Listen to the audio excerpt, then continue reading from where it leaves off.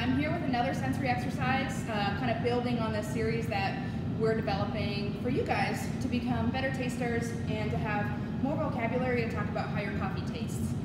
What we're talking about today is a blend component cupping. This is a really specific style of cupping that seeks to break down the individual components that make a blend and allows you to taste them on their own and then in their final sort of iteration here as the blend itself. The place where I've used blend component cuppings the most has been with retail training. So if you're serving or if you're roasting a blend that's going to be served in a cafe and barista staff are going to be preparing it either as espresso or drip coffee, you want them to be able to talk about it with a really high degree of competency. Most baristas can say, this is a great blend, it's chocolatey, it's nutty, and it has a little lemon. But it's much more meaningful and rememberable for them if they can taste where the chocolate, where the sweetness, and where the lemon is coming from. And then they can communicate that to their customer when they're serving it. So for a training tool and from a retail perspective, it's really empowering for your staff or for your baristas so that they can feel like they can talk about the coffee with a lot more confidence because they've really experienced those flavors that are in the cup. If you've got a blend that is built of components that are also on your menu as a single origin, then it's really easy because you can just grab those coffees, you've already got them sort of set aside. It's a little bit more difficult if you're working with a blend that contains some pre-roast components. That takes a little bit more planning. For a long time, I worked with a blend that was Brazil and Honduras, that was a pre-roast blend, and then an Ethiopia added into it as a post-roast addition. Now, to do a blend component cupping for those coffees, I had to work with my roaster about a week in advance to ask them to roast that Brazil on its own because it didn't exist anywhere else in our lineup. So it's a little extra work and a favor that I had to ask my roasting staff. This cupping would also work really well as you're developing a relationship with a wholesale account, especially if you're trying to build a blend specific for them or let them customize a blend that they're going to put their name on. Now, this is really cool for people who do toll roasting or private labels, but even if you're just a roastery who wants to provide a really wide range of blends, you can bring your wholesale customers to the cupping table with you and lay out a lot of components and then ask them for their input. What are you liking? What do you think would taste good together? And then they have a lot more say and a lot more investment in what their final blend ends up looking like. No longer are they just kind of saying, this is what's coming from our roastery and this is what they gave us. They're saying, we worked to develop this blend with our roaster. So that relationship is stronger and they take on a lot of that kind of ownership and take a lot more pride in the process.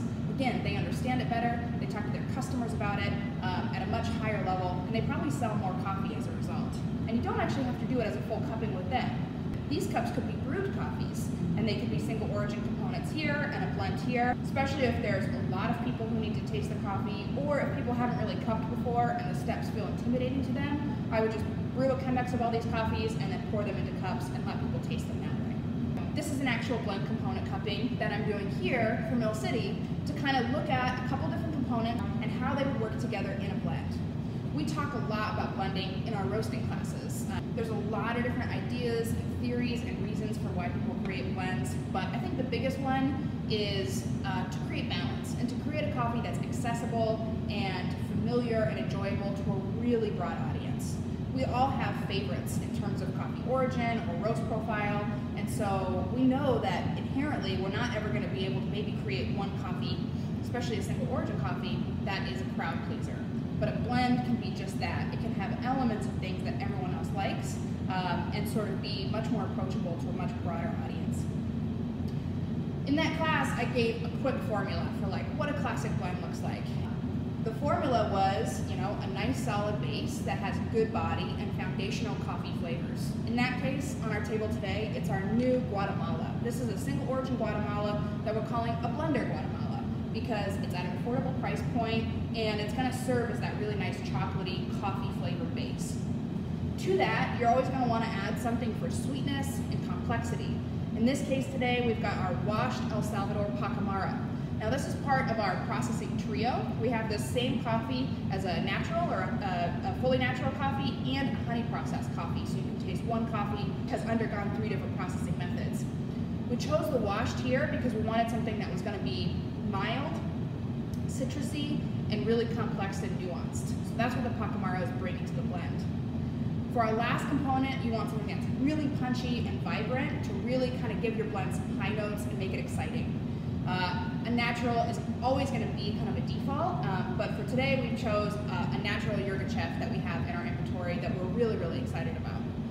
Now I tasted all these coffees independently and I took some notes so I can describe these coffees better, and I'll tell you what each of them is doing in the blend itself.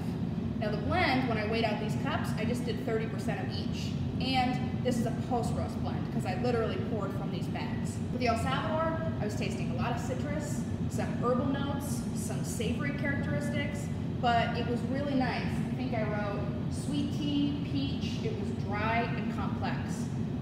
I love El Salvador's, especially Pacamaro, so this is a really special coffee, and I love tasting it on its own. This Guatemala I hadn't had before. It's new to our lineup, and I'm really excited about it. For a price point, for what it is, I think it's a really, really tremendous coffee. I got a lot of chocolate notes, some dark fruit, some red fruit. I wrote dried fruit. I was thinking about dried or dehydrated blueberries, and kind of a raisiny characteristic.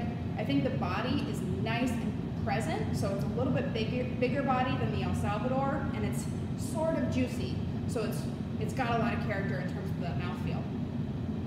For the natural, this is a classic natural Yirgacheffe. My note was fruit salad, kind of like a big bowl of fruit that's maybe been sitting out in the sun at a cookout or a barbecue.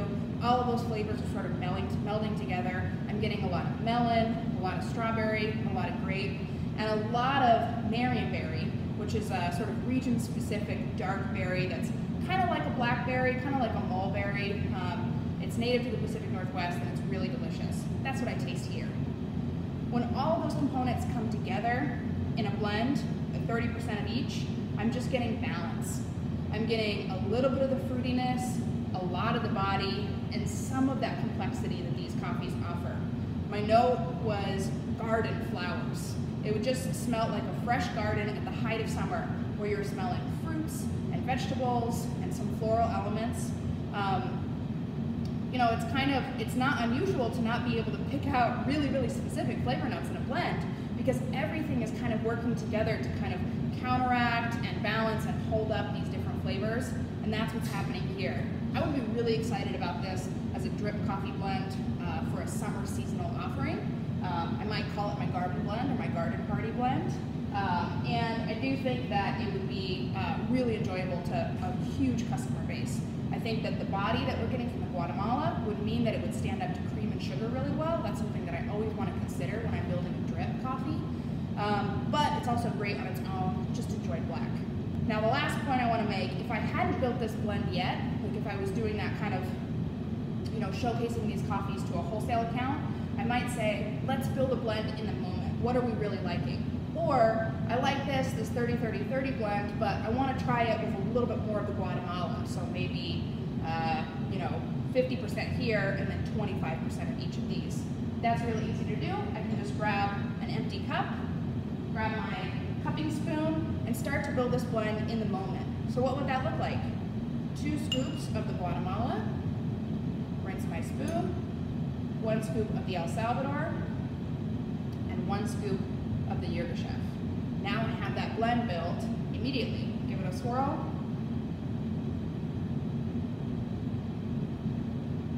Wow, it's really different than this one. I'm still getting a lot of that kind of sweet tea, but with a little bit of fruit maybe kind of squeezed into it, and it's really, really clean. The possibilities for this kind of combining coffees on the spot are really endless. The next step from here is to try to build some blends and cup those all out side to side to see what you like, and then looking at which coffees could potentially be pre-roast blends. That's going to save you time and build some efficiencies into your roasting calendar.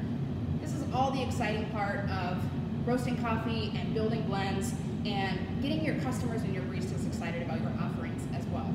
I hope that you'll set up a blend component cupping for yourself and your team at your roastery, and let us know if you enjoyed this video and what kind of other tasting exercises you want to see. Thanks so much.